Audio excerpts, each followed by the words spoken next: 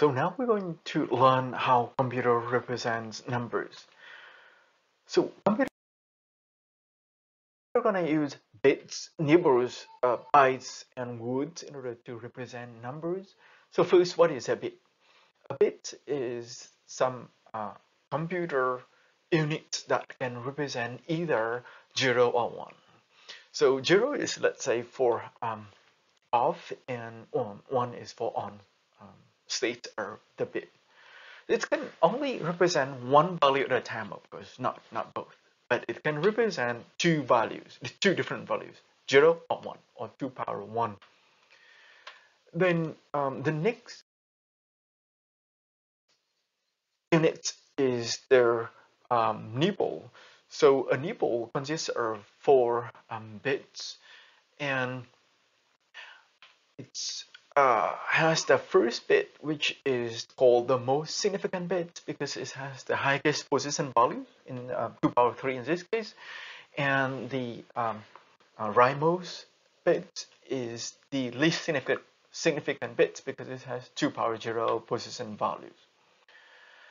Then it can represent 2 power 4 or 16 values, and actually it is one hexadecimal letter, so it has 16 values going from 0 up to 10, then A, B, C, D, E, and F for 10 up to 15.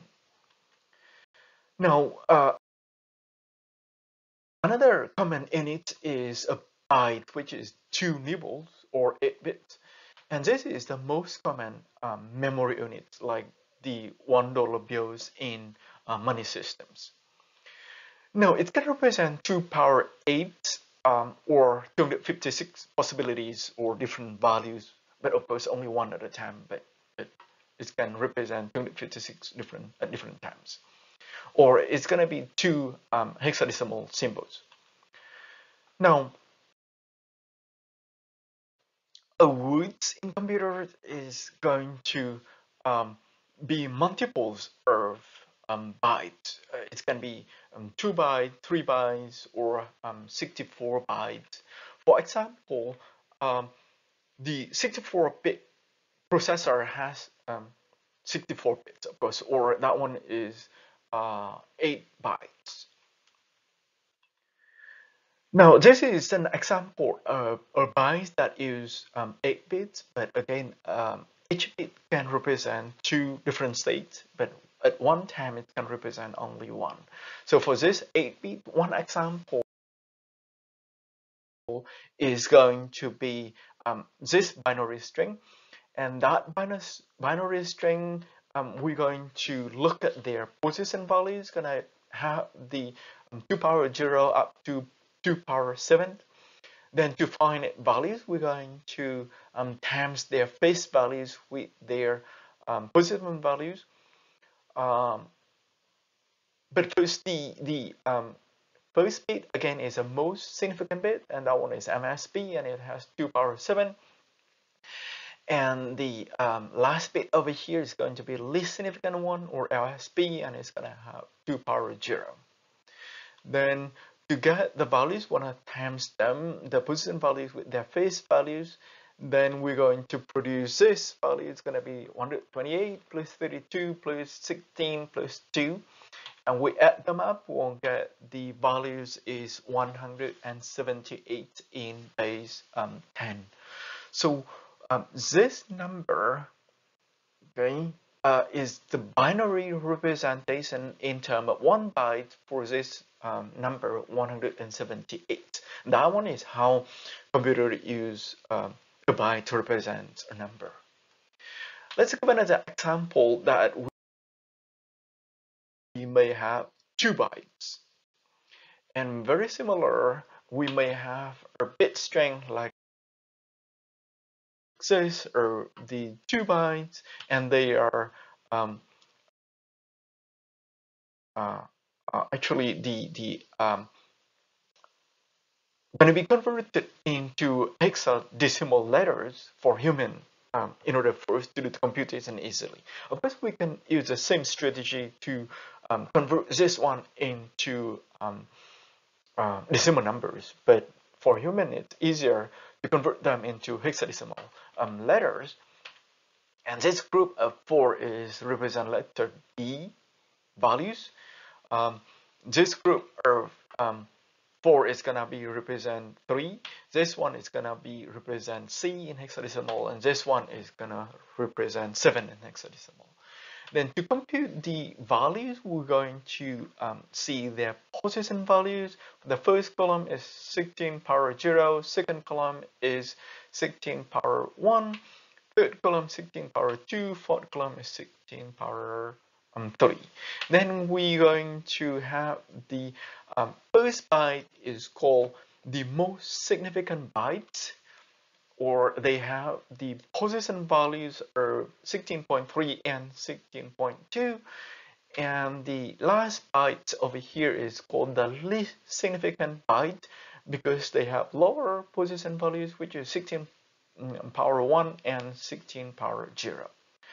Now we're going to have their face value, so D represent no, 7 represent 7, C represent 12, 3 represent 3 for the face values, and D represent 13. Then to do the computation, we're going to just times their face values with their position values, and we're going to get those numbers. Again, we add them up. We're going to get that bit string that we have over here in binary sequence, or in hexadecimal over here is actually 54,215 in decimal base. So this one is a summary of what we have shown just now. The next one is measurement units. So it's very similar to decimal system. We may have 100, thousands, and then a million, so on and so forth. In here, they're gonna count them as kilobits, which is 2 power 10. So it is roughly 10 power 3. So it's called kilobit, and it's gonna be roughly 10 power 3. You may have kilobytes, or it's going to be written as KB and uppercase B over here. Then that one is 2 power 10 bytes. Again, it's 2 power, it's going to be 10 power 3, approximately number of bytes.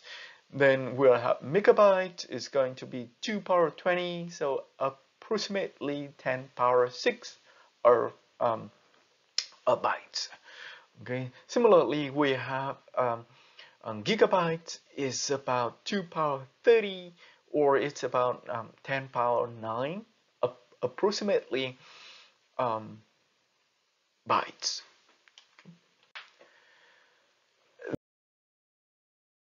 Then next one is, how does the computer perform additions? But first we're going to learn how do we human perform additions in decimal system. Then we will just transfer the same concept into binary system or other systems. So let's just give an example. If we add 7 and 5, we're going to add them, and it's going to produce 12. But in our system, we have that one position only one digit or a symbol. So we add 7 and 5, it's gonna produce 2 symbols for 2 columns. So the number 1 right now is going to be carries to the next positions. Let's say if you have the next position in this area, you're going to add that one into this columns. So this one is very simple. We are working on the decimal system always. So how does we apply the same thing in binary additions? It's the same. So let's just give an example. If you add 0 plus 0, it's gonna produce 0, and there is no carry. So that's good. If we add 0 with 1, it's gonna produce 1, and there is no carry, and that's fine. If we add 1 with 0, it's going to produce 1, and there is no carry. Now, if we add 1 with 1, it's going to be 2, and 2 is going to be represented in binary system as 1, 0. Okay, but again, we have the same concept, which is one position, one values only, and the same thing. So that number one going to be carries to the next positions. Okay, that one is going to be in there. So that one is binary additions. Let's give one example of binary additions.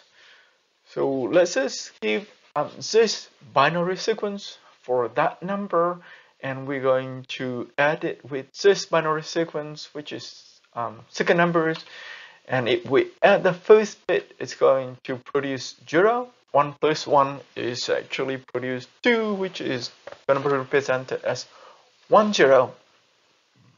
So for this position, there is only 1, 0, and the 1 going to be carried. Then if you add the carry with number 1 and number 0, it's going to produce a 0, and the carry right now is 1. If you add 1 with 1, it's going to produce 1 and carry 1 to the next position. Okay, so it's produced 1. It's produced actually 3. But 1 is in here, and 2 going to be carried to the next position.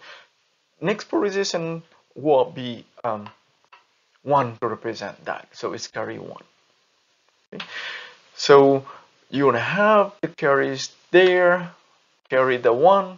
Then now we have 1 plus 0 plus 0 going to produce us 1. Okay? Then the carry is going to be nothing. There is no more carries. Now let's just go and test this one. And we'll see we're going to times their face values with their position values, and we add them up like we have done just now. The first binary sequence is represent 7 in base 10. The second binary sequence is represent 5 in base 10. And if the third sequence is represent 12 in base 10. And if we take 7 plus 5, we do get 12. So this one is correct. So we can perform the binary addition, which is exactly the same way that we perform decimal additions. That one is the check that we perform this now. Okay.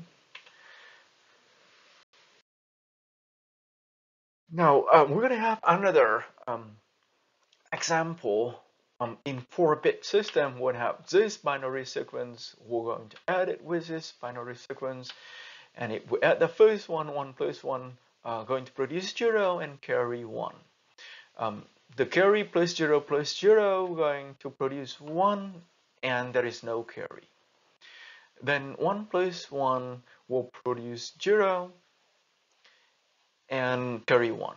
And 1 carry plus 1 plus 0 gonna produce 0, and we have another carry.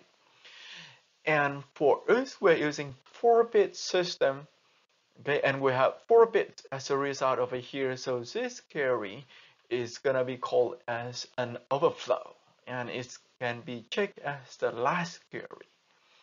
Okay, so